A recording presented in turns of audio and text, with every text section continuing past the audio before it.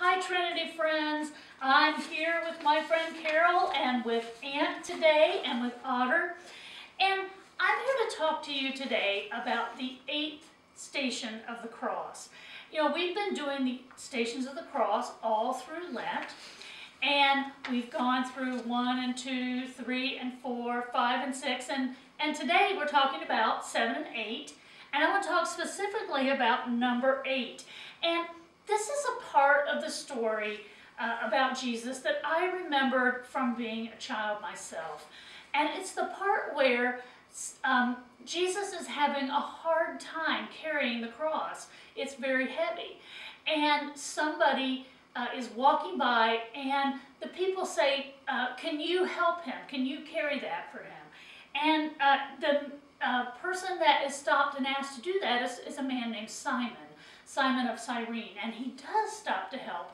And I always remembered that part as being a kid because I could identify with that, being a helper. So I'm going to read all 3 of the gospel writers, Matthew, Mark, and Luke, the synoptic gospel writers, talk about this part of the story. And they all talk about this man by name. And so I'm going to read those 3 scriptures real quick for us so we can hear that part of the story, okay? So here's what Matthew says. As they went out, they found a man of Cyrene, Simon by name. They compelled this man to carry his cross.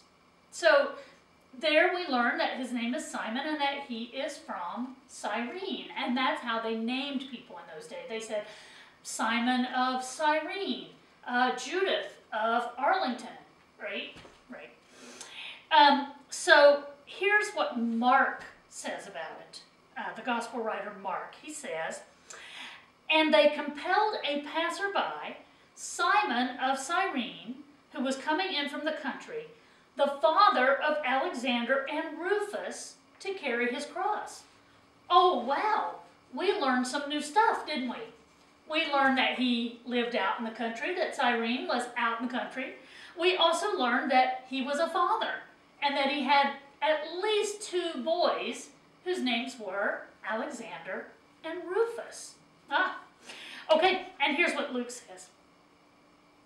And as they led him away, they seized one, Simon of Cyrene, who was coming in from the country, and laid on him the cross to carry it behind Jesus. We learn a little something else in Luke's telling. We learn that Jesus walked and Simon followed carrying the cross. So you can get a very good visual of that scene by listening to all 3 of the gospel writers, right? What they have to say about this part of the story. So there are some overall things that we learn in this story, and I want to talk about those for a minute. Are you guys good? First of all, Jesus needed help. Now, we don't often think about Jesus needing help, do we? We think about Jesus helping people, but we don't think too much about Jesus being the one who needs help, right? Right. But in this story, Jesus needed help. The cross was very heavy, and he was having trouble carrying it. Have you ever needed help, Otter? Yeah. I understand. Yeah, Otter says he's needed help lots of times. He says that sometimes, you know, one time there was a big storm and he needed to gather up some stuff and he needed help so he could get it done quickly before the storm came. And he said that another time he had a lot of food that he wanted to save up and he needed help getting it all back to the den. So, you know, lots of times. That's good. So, how does it feel? Ant needs help too. Does Ant need help too? He was at a picnic the other day, and there was a hamburger too big for him to take home all by himself. Oh. So he had to call his friends. I had to call his friends to help him. Yeah, I bet it took a lot of them. Yeah. So, how does it feel to need help, Otter?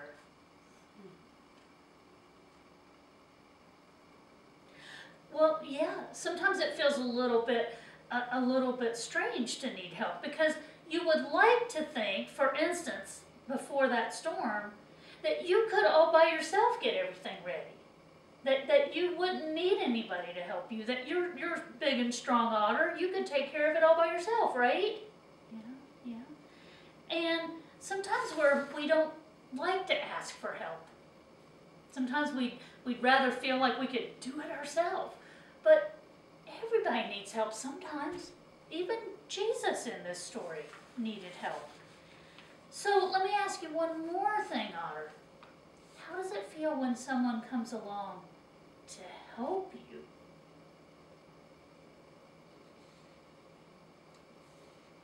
Yeah, it's one of the best feelings in the whole world. When you are looking at a great big task and you just can't possibly imagine getting it done all by yourself, and somebody comes along and helps you, that is a wonderful feeling.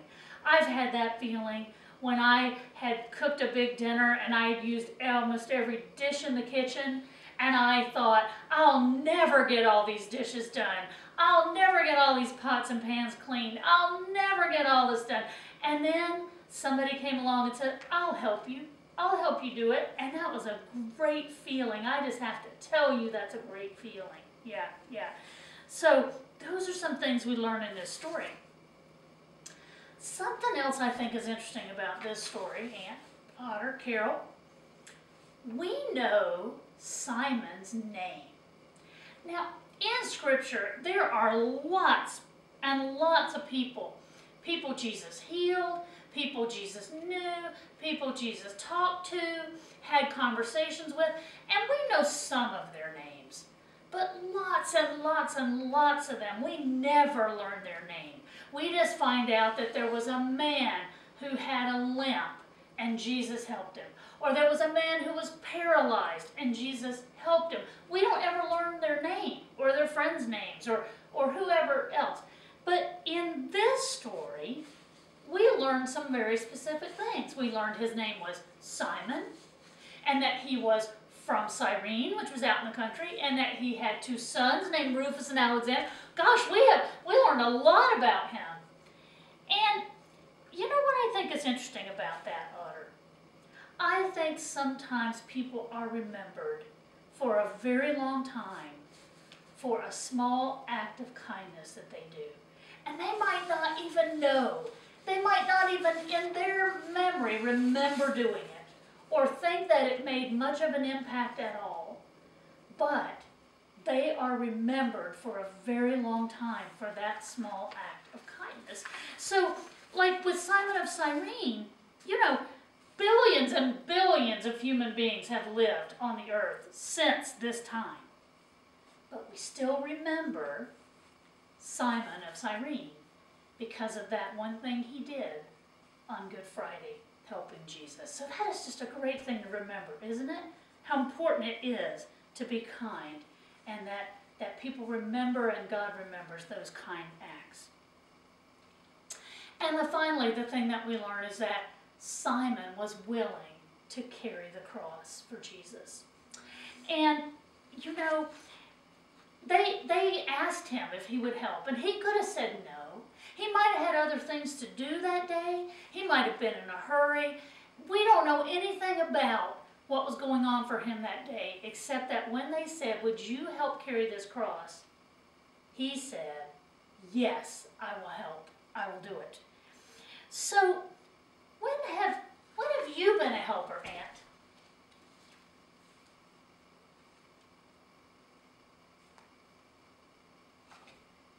He says, I'm a helper all the time. That's what ants do. We have a leader and the rest of us help out. Just like bees. Ah, yeah. So, Aunt, I hear that there is something very, very special about ants that might relate to this story, too. I hear that ants can carry many times their weight. They are so strong that they can carry something that weighs many times as much as they weigh. Is that true, Aunt? Yes, that's true.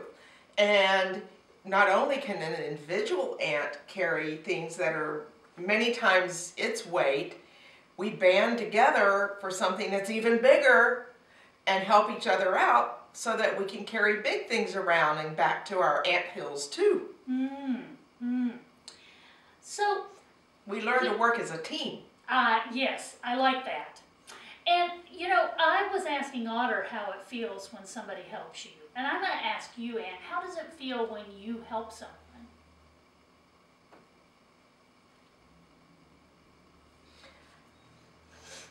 Ant says that he gets a really good feeling when he helps somebody else because it means that he's done something to make their life easier and to help them get things done faster too. That's good. And it's being a friend. That's what being a friend is all about, is being available and willing to help. Oh, that's great, Ant. That's really great. How do you guys think God feels when we help each other?